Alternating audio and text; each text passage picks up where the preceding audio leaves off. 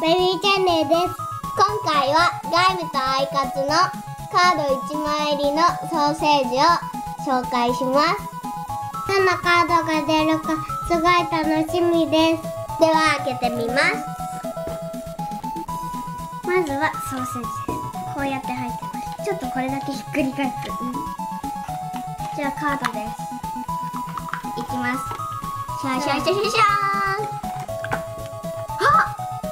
これ持ってないし、しかもスカイレストランシャツがあるからスカート欲しかった。やったー。次シューズ出るかな。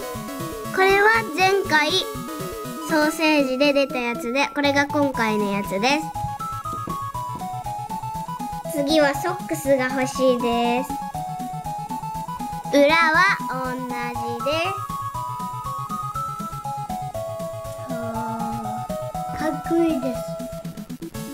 今回出たのはこれで、似たようなやつを持っていたけど違かったので、違くてよかったです。裏側もちょっとだけ違います。いただきます。美味しそうだな。早く食べたい。これお弁当に入れられるかもな。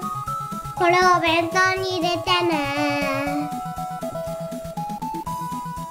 いただきます。おいしい。やっぱり丸大食品のウインナーおいしいです。おいしい。おいしい。プリンプリンおいしいです。おいしいです。おかわり食べます。おかわり食べます。ほら、負けちゃった。プルンプルンプルン。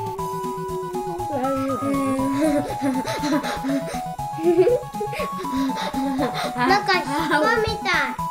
ごちそうさまでした。アイカツのフィッシュソーセージとガイムのフィッシュソーセージでした。皆さんも食べてみてください。バイバー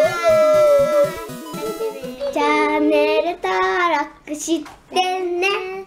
チャンネル登録して